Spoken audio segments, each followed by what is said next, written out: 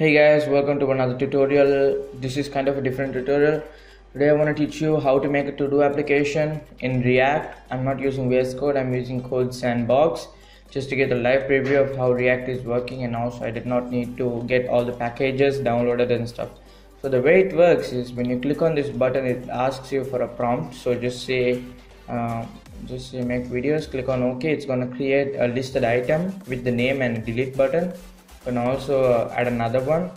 I'll just say another one.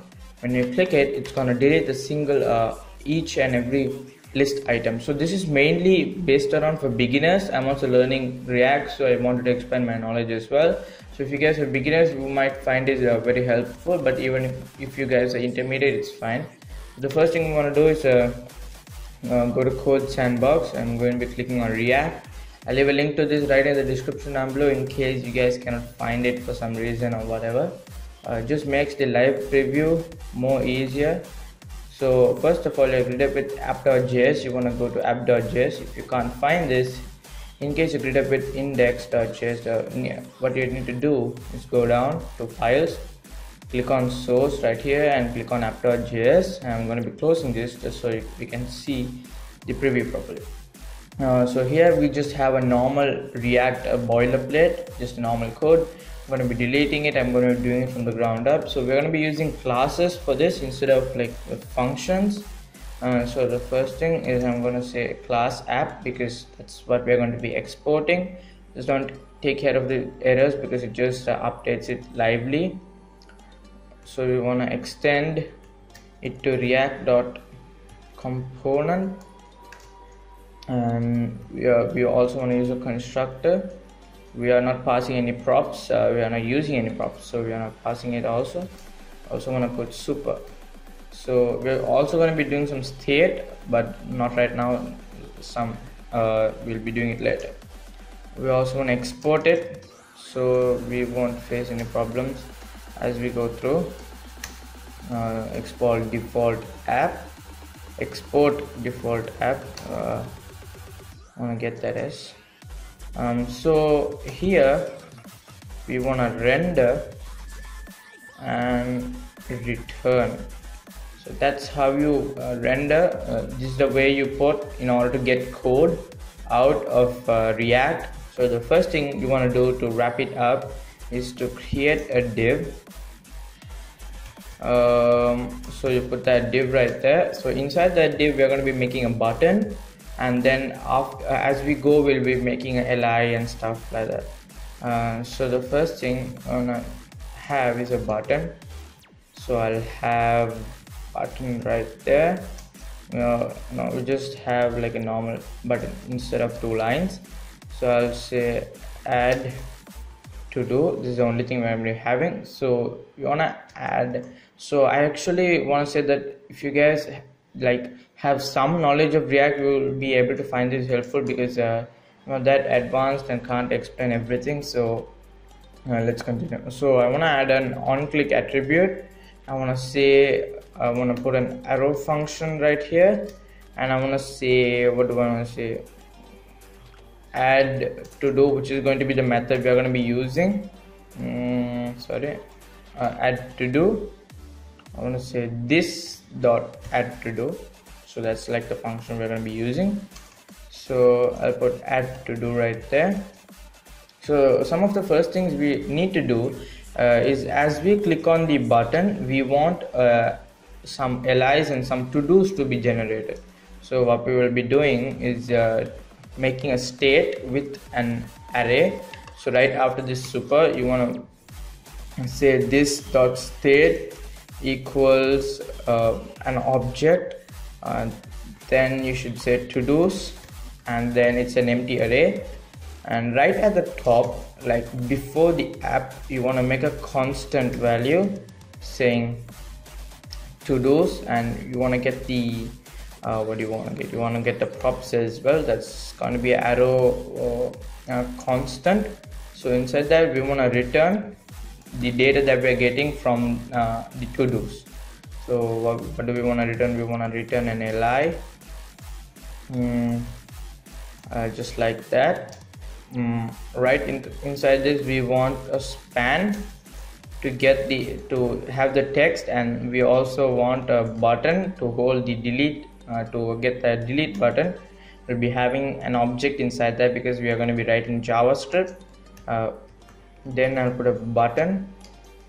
We will be dealing with the button and the text later. So first of all, we should take care of the what was it? We should take care of the button. Okay, that's a closing tag. Right here, right down here, you want to make you want to write some JavaScript. So when I say this dot state dot to-dos dot map, so we're going to be using the map function in order to map out the to-dos. So it's like a for each loop for each function. So we're going to be mapping out everything, and for each and every one we're going to be using a to-do. So map out for each to-do, use it as the arrow function. Then right here, what do you want to do? You want to make it kind of like a tag, a to-do tag. It's okay if it shows kind of like an error thing. So in that to-do tab, you want to put to-do equals object to-do, because we are going to be using this all the properties of to-do in order to kind of like access its ID and stuff. So we have made this. There's an error because it's not defined. Right at the top, you want to make it to-do, and also we want to now meddle with the add to-do method. So what we're going to be doing is this dot set state. What this does is updates the state. This is the only way to update the state anyway. So the way we do it is when I say to-dos colon wait 1 minute, when I say to-dos and colon and put an array and put 3 dots, which what actually it does is it duplicates any information there in the array. So when I say this dot state dot to-dos, this dot state dot to-dos, and also we want to pass the text, which you're going to be doing now. So for the add to do, we don't have kind of like an input box, so we need to prompt to the user with an input box. So you should prompt the user by saying just const text equals prompt, and I'm going to prompt saying enter to do. So this will happen once we click on the add to do, not just like normally. So we set the state, we pass the text, we got that as well. So right here in the span, we're getting the props. So the way we do it is we say props dot to do dot text. Also inside the button, we want to say delete, even though we are not like kind of using it right now. So if we actually do refresh this, I should be able to see a button. And so once you click on that, I'll just say hello, and as you guys can see, we have a hello one. We also can do another one, so it's going like that. So now we have to meddle with the delete function. So the first thing you want to do is add a property to the to do attribute or the tag that we actually now made. So I'm gonna get that to the next lines. So I want to say I want to pass in like a random name. It's not like a random name. Obviously you can put any name you want, but I'll be using on delete. On delete, I want to use this dot remove. Let's say remove to do. Also I want to pass the to-dos ID in order to like kind of filter it out and get only the only delete the to-do with the specific ID that we want. But we do not have a ID until now, so we'll actually create one now. So after outside the class, want to make a variable, not a constant, because we want it to change, we want it to increment every time a person inputs a to-do, because we want it to be unique, right? ID. So var ID equals 0. So right here where we make the props, I'm gonna put a comma next to the text, and I'll say ID colon ID plus plus. So every time a person clicks on it, it will increment by 1. So now we can use the ID. So right right below the add to do, let's make a method called remove to do. I'm doing this kind of fast because I'm not sure if this is going to work. So if there's any errors, we could correct it out. So in the remove to do, we want to get the ID as a parameter. And what do we want to do? We want to filter this out, this dot set state again, and we want to set it to the to-dos. What do we want to do? To-dos colon this dot state dot to-dos dot filter. So we want to filter every to-do where the to-do.id is not equals to the id that is going to be passed in. So what is actually happening here? So we are setting the state, we are recreating what's actually in this to-dos array. Right here we are recreating what's there.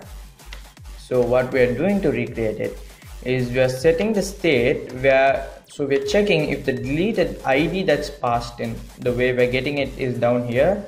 The way the id that we're getting passed in, if it's equal to the id that's already there in the to-dos, if it's clicked, I'm sorry guys, if the id that's passed in is not equals to the id that's actually there in the to-dos, we want to delete it. We want to filter it out and get it to the arrays.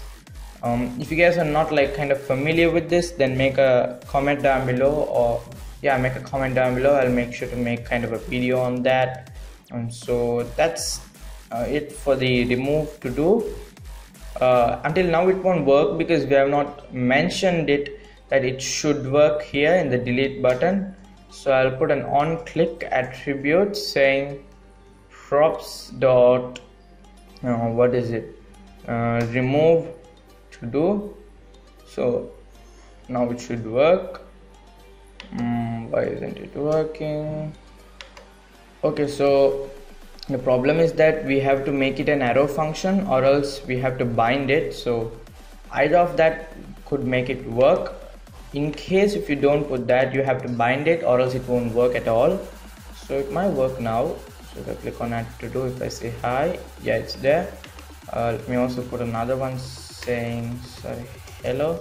So if I click on delay, it's not working. Did I comment it out?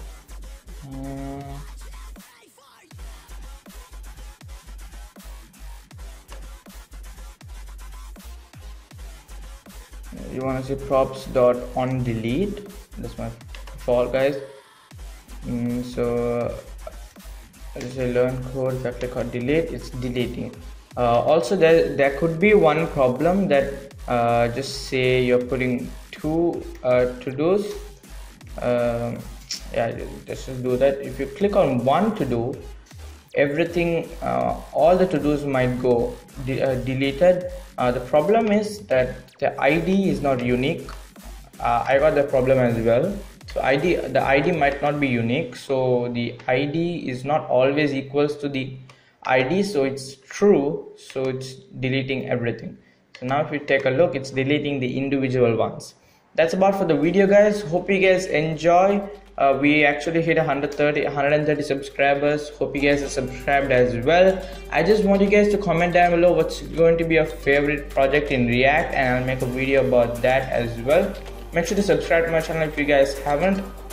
I'm going to be posting at least daily or once in 3 days, guys. So if you like that upload schedule, make sure to subscribe and turn on notifications so that you guys get updated on all my videos, and I'll see you guys in the next one. Bye.